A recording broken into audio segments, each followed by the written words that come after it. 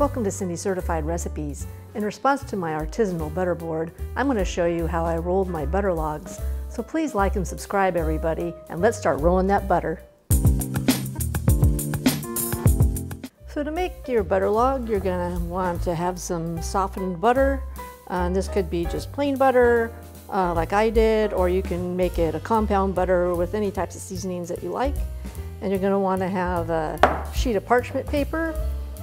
And what you're going to do is you're going to start out putting some lumps of butter in the middle of the parchment paper and trying to keep them fairly close together.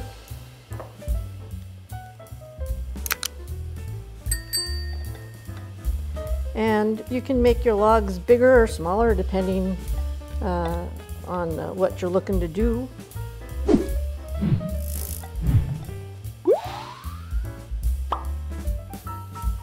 And then what I like to do is kind of squish it together before I start rolling it up. Make a bit of a log shape. And then I just take the parchment paper and roll it over like this. And then kind of shape it with my hand a bit and press from behind. Make a seam there. And then I use just a flat cookie sheet, and you put it behind the butter. You keep good pressure on it, and then you're gonna, the bottom sheet here, the parchment, you're gonna pull that as you keep pressure behind the log. And that way it'll roll and spread out as you see. And you keep rolling it till you get this shape and the length you want. And then when it's the way you like it, you just roll it up the rest of the way.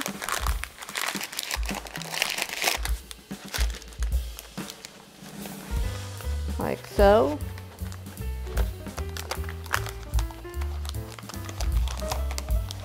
And you can put this in I use a 2-gallon Ziploc bag.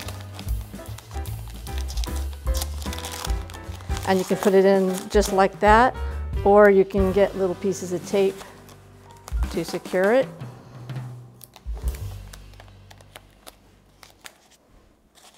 Which I personally prefer the tape. And then put it in your Ziploc bag.